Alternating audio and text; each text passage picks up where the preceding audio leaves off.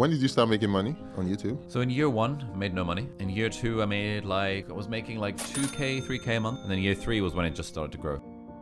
I think we're on track to do £4.5 million-ish in revenue by the end of the year. We spend about $1 million a year on team salaries. And That's a lot of pressure. How much do you think you spend on equipment? Probably like 50K a year. So can you break down like your revenue? So this year we'll probably do...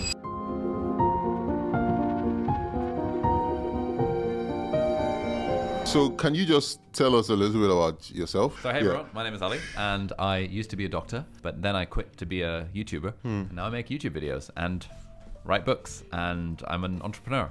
I've got a team of 14 people, and yeah, I've been making YouTube videos for the last 6 years, and being a YouTuber has completely changed my life. I started off videos in medical school, and then I continued making videos while I was working as a doctor. And then 3 years later, I was making more money on YouTube than I would have ever made as a doctor. And so I quit medicine to go full-time on this internet entrepreneur, creator, writer type career.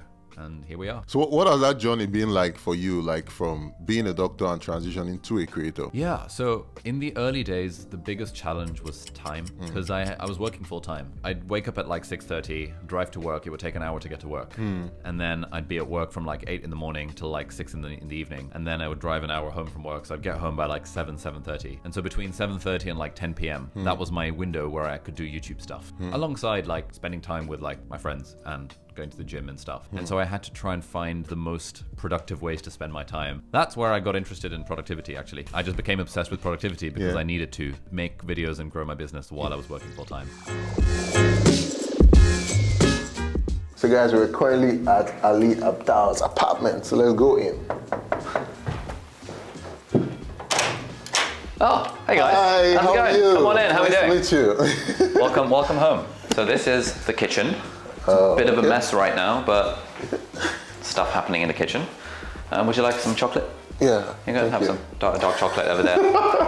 When did you start making money on YouTube? So in year 1, I made no money. In year 2, I was making like 2K, 3K a month, which is pretty good, like 30K at the end of the year. And then year 3 was when it just started to grow. What would you say led to that growth in the third year? Was it consistency or what was it? In the third year, I think a big part was that I outsourced my video editing, which meant I freed up my own time to make more videos. And B, that was when we started making online courses. At the time, it was on a platform called Skillshare that you might be familiar with. Yeah. And so Skillshare revenue started really bumping us up. And then in year 4, we launched our course, Part-Time YouTuber Academy, in 2020. And that made like 400K within like 2 weeks. 400K in 2 weeks? Yeah. How much did you make like last year from YouTube? Last year, 4.6 million pounds revenue, 2.5 million pounds expenses, 1.7 million profit or something like that, 1.8 million profit. Wow. On videos? Well, I mean, there's other stuff in the business. Yeah. So like we've got YouTube, podcast, we've got like the website, we're on all the social media platforms, except Snapchat. We've got our courses, and I've been writing the book for the last 3 years. So there's like other stuff going on other than YouTube, but YouTube is the main thing. Did you ever imagine that you would be making something like this No, kind hell of no. amount? Like I still remember back when, I got my first sponsorship deal. And my first deal was with Rosetta Stone. Oh, really? And they paid me $500. And I was like, whoa, they're paying me $500 for a 60-second integration? Oh my God, wow. Because that's like 2 weeks. No, that's like 1 week salary as a doctor. Oh, wow. And I was like, I'm getting it for 60 seconds. It's like 1 week versus 60 seconds. It's like, mind blown. Wait, how much were you making being a doctor? Being a doctor, like 3K a month. So can you break down like your revenue? So this year we'll probably do about 600K in AdSense. Sponsors will be about $1 million. Our course will probably do 2.5 million. So now we're up to like 4 million-ish. Then Skillshare will do like 300K. Affiliate marketing will do like 250. So that's like 4.5. And then we have like a few random bits here and there. I think we're on track to do 4.5 million pounds-ish in revenue by the end of the year. I know people who are doing even more money than that. I know someone who does 30 million a year from selling courses. Wow. I know someone who does 7 million a year from just AdSense and brand deals. What would you say has been the most important thing that led to this? A lot of luck. Consistency. Like I've been making videos on YouTube since 2017 now, so 6 years, and pretty much 1, 2, or 3 videos every week for 6 years. Last month we actually took a break for 1 month. Like that was the longest break we've ever taken on the channel because I was finishing up my book, and I was like, okay, I just need to finish the book. I think if you do something over a very long period of time, and I got very lucky, and also I've always treated it like a business. For me, YouTube was never an artistic expression. I don't think of myself as a creative. I think of myself as like a teacher who happens to have a business. If you think of it purely as a business, then you start making decisions that help optimize for that. Plus the fact that I just love it. Like even if I won the lottery, if you gave me all the money in the world, I would still make YouTube videos and I would still make videos about the same stuff. So wow. I somehow found that that thing, that infinite game, where I'm playing the game for the sake of playing the game, not playing the game for the sake of some kind of outcome. So I think if you can tap into that sort of passion and that sort of consistency, it then becomes a lot easier. So were you always entrepreneurial, or where did like all these entrepreneurship spirits come from? Like when you were young, were you always like into anything that has to do with like entrepreneurship? Yeah, I was obsessed with trying to make money online when I was 11, 12. I learned how to code, so I became a freelance web designer, freelance graphic designer. I tried making my own online game. I tried doing affiliate marketing. I tried doing a pyramid scheme. I tried making my own affiliate marketing pyramid scheme website. And then over the next few years, every year I tried to make a new money-making scheme. But it was only when I got to university that I built a business that helped people get into medical school.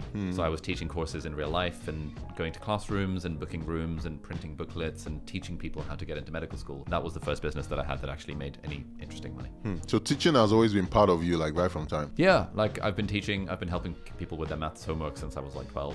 I was working at a place called Kumon, which is like this maths and English study center when I was 13. So I was always teaching, and that was the thing that really brought me fulfillment and meaning and joy. Awesome. So where are you from, by the way? Oh, I was born in Pakistan, and then I lived in Lesotho in Africa for 5 years, and then I moved to the UK when I was 8.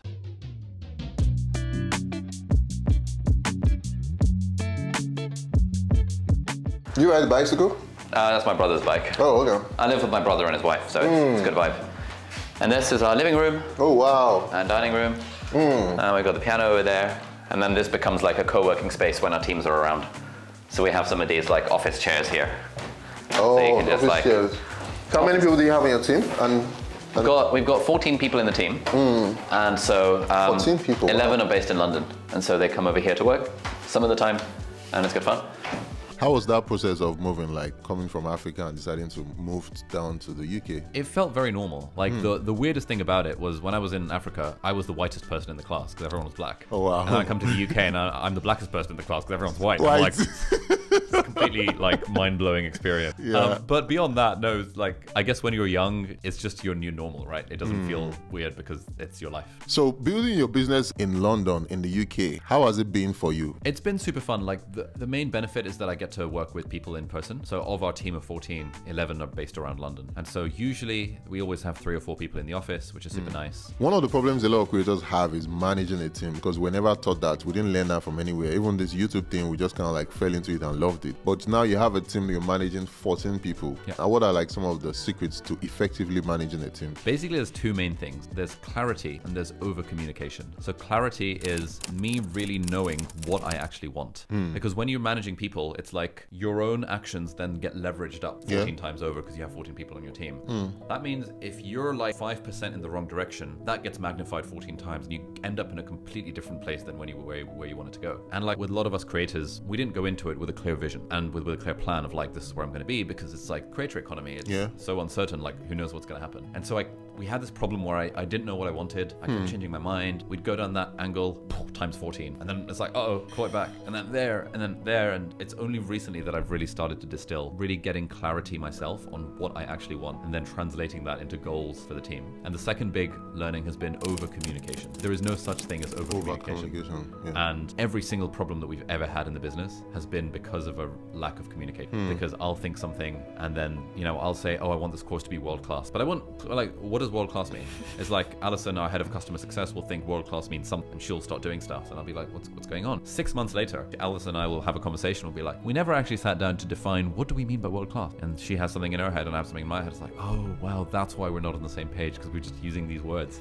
So over communication in terms of really defining expectations and results and outcomes, but also in giving feedback and receiving feedback. What has been the secret to your productivity? I mean, that's what the book's about. But the secret... So you guys should go and buy the book, basically. Yeah. Pre-order it in the description. Thank you for all the plugs. The secret is really to find a way to make it feel enjoyable, meaningful, and sustainable. How do I make it fun?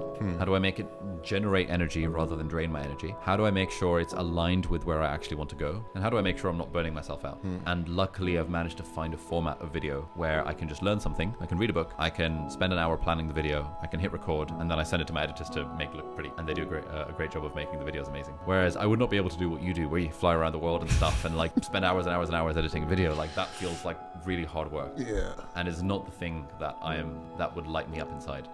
What lights me up inside is, oh, I read a book and then I can tell people about it. Do you know the next 10 videos you're going to make now? You have a calendar, or how does that work? So it's gone through different levels. So back in the day, I was like, okay, I need to make a video this week. What's the video? That was like year 1. Year 2 and 3 was, I've got a system, I've got a database. Every time I have an idea from reading a book, from listening to an episode of a podcast, I would be looking at YouTube analytics. Ooh, that video's done well for Thomas Frank. Why don't I do a similar video? It would go into the idea machine, and then at some point the video would be made. Honestly, I don't really have to worry about the ideas because Tintin, my YouTube producer, says, Ali, I think the audience would really like a video called this, and this is the title, and here's the thumbnail. And I'm like, all right, I'll make it happen. Oh, wow. So the ideas get given to me. And if I have an idea, I'm like, oh, Tintin, it would be, I've just read this book, it would be a cool video. He'll like find a summary of the book, he'll find the title and the thumbnail, and then I'll make the video. Do you know any Ed Sheeran songs?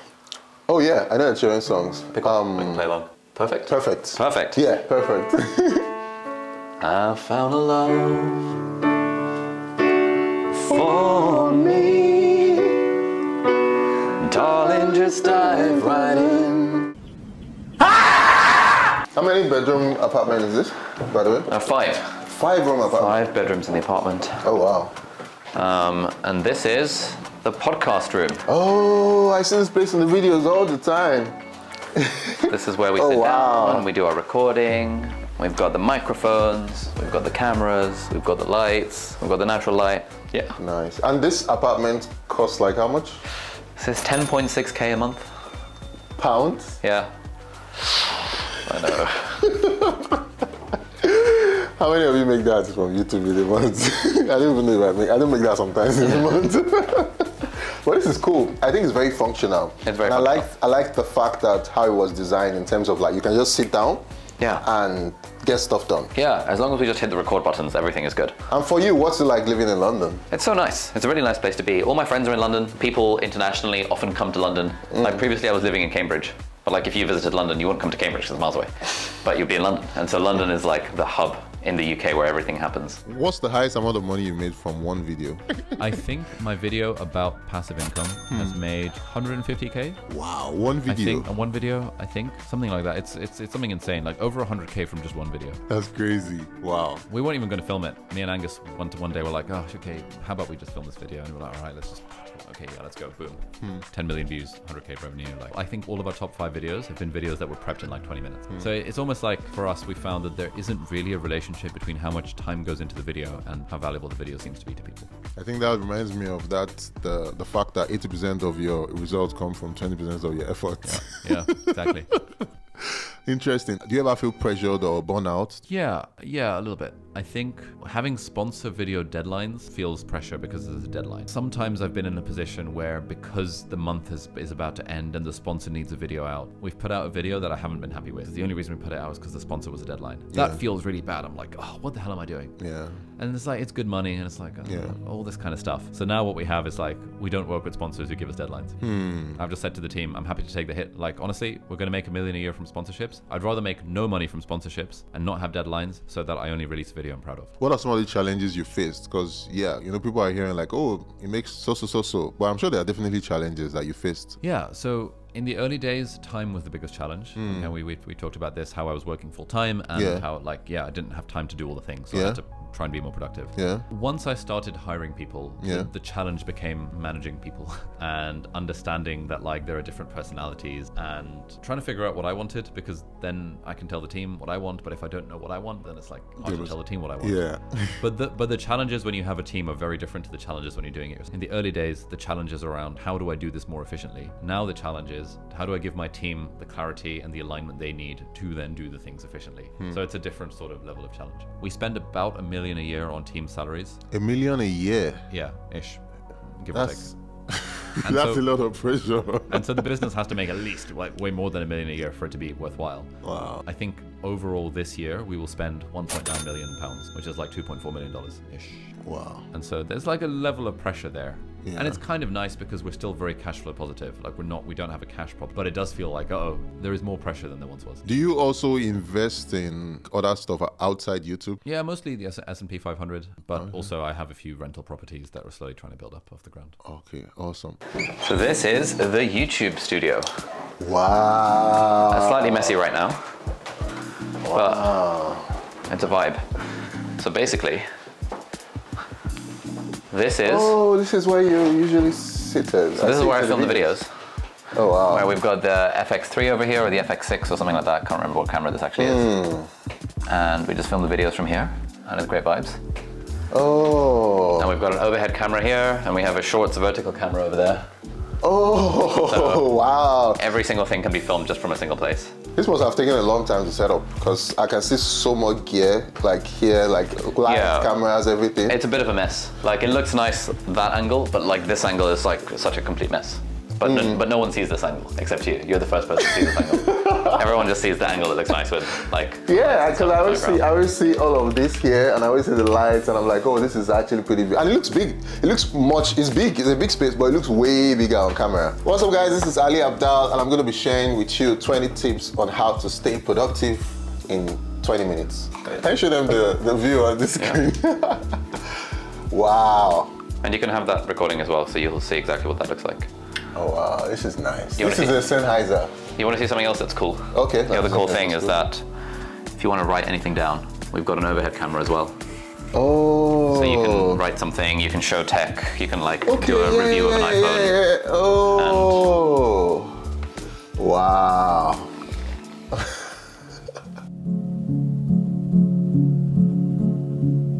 Why do you live such a simple lifestyle? I mean, this apartment is pretty fancy. Like, Okay, yeah, it's fancy, we spend quite a lot on this apartment. But it's also where you work. It's also where we work. So like, it can be a work most of it expense. is a business expense. It's like Exactly. very ROI positive. Yeah. And I have a Tesla Model 3 that I've had for 3 years. That's a nice car. That's a nice car. Yeah. So the thing is, like, for me, I ask myself the question of, if I won the lottery and if I had 100 million in the bank, how would I spend my time? And I think, well, I'd still make videos. I still do podcasts. I still hang out with people when they come to London. I still travel sometimes. Still read books. Still play video games occasionally. These things are not expensive. And so a very large percentage of the income that comes in ends up going into investments, into real estate or into the S&P and stuff. Because I don't actually need that much money to live. If we include rent and stuff, like 150K a year, that's how much I spend on stuff. So you talked about your YouTube Creator Academy, the part-time YouTuber Academy, and it takes you through the journey of becoming a creator. That's the one. So yeah, guys, if you actually want to learn how to be a creator, definitely check it out. It's going to be in the description. It's expensive. Like, you don't need a course to learn how to be a creator. Okay. It's just like, you know, for people who have more money than time,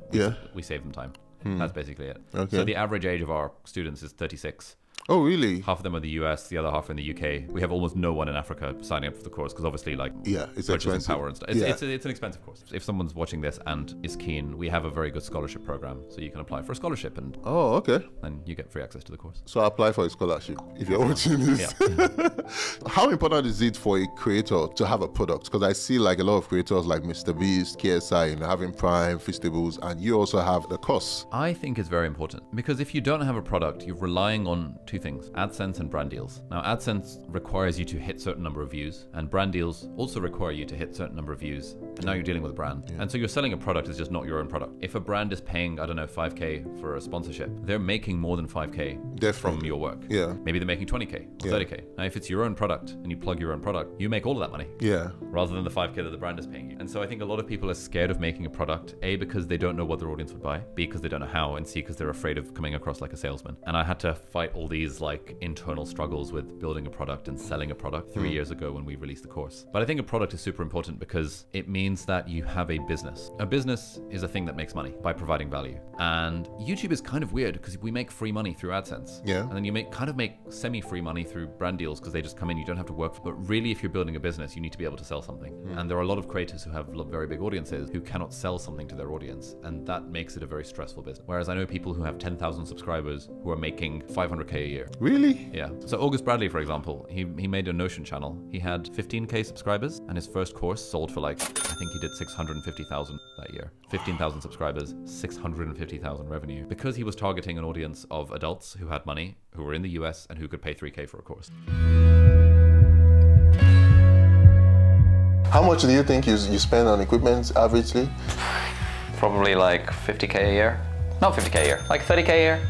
Okay, because you already bought it. We've already bought it a lot. Like Yeah. a lot of this is just very slow. Like I've had this light since 2018. I've had this microphone since 2019. I've had this, this is new, but like a lot of the stuff here is very old. I've had this since 2019. So here, what happens here? I can see like, do you walk and you... Dude, this is so good. So this is a treadmill desk, wow. which means, so like earlier today I was writing my email newsletter just on the iPad. Okay. And so what you do is, now, I can just walk while working. So you're working out while walking? Yeah, this is productive. But how, isn't it difficult to type? No, try it. Do you want to have a go? Yeah, let me have a go. Have a go. Okay. Okay. Hang on, let's wait for it to pause. Okay. Okay. Okay, yeah. Pause is once you leave, once Okay, you yeah, top of it. so you get on that and then I'll play it and we'll see what it looks Now like. am I meant to type here? Yep. Okay. And you can set the speed of it, so we'll start slow.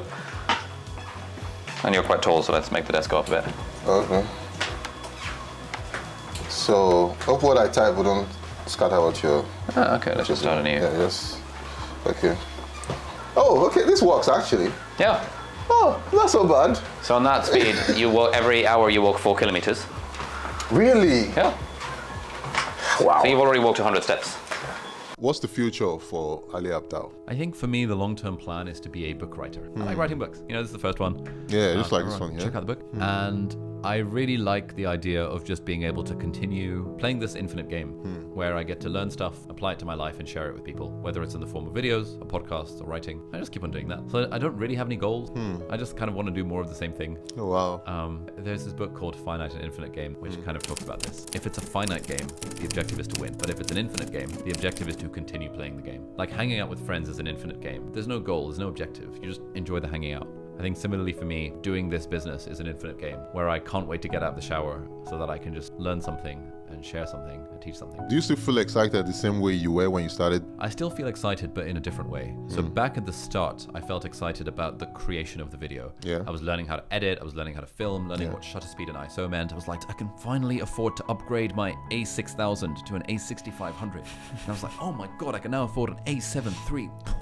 Wow, I'm shooting in 4K. That was exciting in the early days. Nowadays, what's exciting is it's still exciting to learn something and share it, but systemizing that process and trying to thinking, who could I hire that would make this video twice as good without me having to do anything? What can I ask our editors to do in sound design that would make this video interesting? Can I hire a writer to just write shorts for me? Because I don't really like shorts. So can we just churn out shorts that are not written by me? Can I hire a CTO to build a software company within our company? Can I hire someone to work with to build hardware like keyboards and laptop bags, and like the game of building the kind of business empire around me? That's the bit that's really exciting, while I continue being able to share what I love through videos. One of the problems a lot of creators face is when something is built to them, then it becomes like, I have to always be there, and it's difficult to now scale it up. Have you thought about that, or what is like your approach to that? The way I think of it is like, I don't mind so much because I will always want to be learning, sharing stuff. Yeah. But I do feel the sense of pressure that I have to film a video, and I don't like that pressure.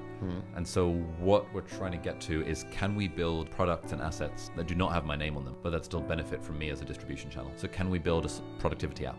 Can we build productivity hardware? Can we build an email kind of like Ryan Holiday's Daily Stoic? You know, we're thinking of, could we do daily productivity, which is a daily email? And can we grow that where initially I write it, but then we can hire a writer for it and it doesn't have to be me anymore. Like Colin and Samir have their newsletter, The Published Press. They don't write it. They have a team of writers and an editor and a whole team around it. It's like, that's really cool because now The Published Press is an asset that is distinct from Colin and Samir. Similarly, Mr. Beast has Feastables. It's really hard to do physical products, but I like the idea of trying to build these assets that are not tied to me. What's like your most favorite books, yeah? My upcoming book, Field of Productivity. Oh. Yeah. So this is, you know, we've got a few mock-ups because we were playing around with like cover designs and things like that. Oh wow, I didn't know you write too. Yeah, that's my jam. So I've been working on this book for 3 years and it's finally ready. Apart from this one, what other books do you also like, yeah? Or what's yours? So this is the book that's most changed my life. This is The 4-Hour Workweek by Tim Ferriss. Amazing book. Kind of old school. A lot of the ideas in this are fairly standard now. This is the book that taught me about passive income. This is the book I read when I was 18 years old, just as I was going into medical school. That made me realize, oh my God, you can make money on the internet.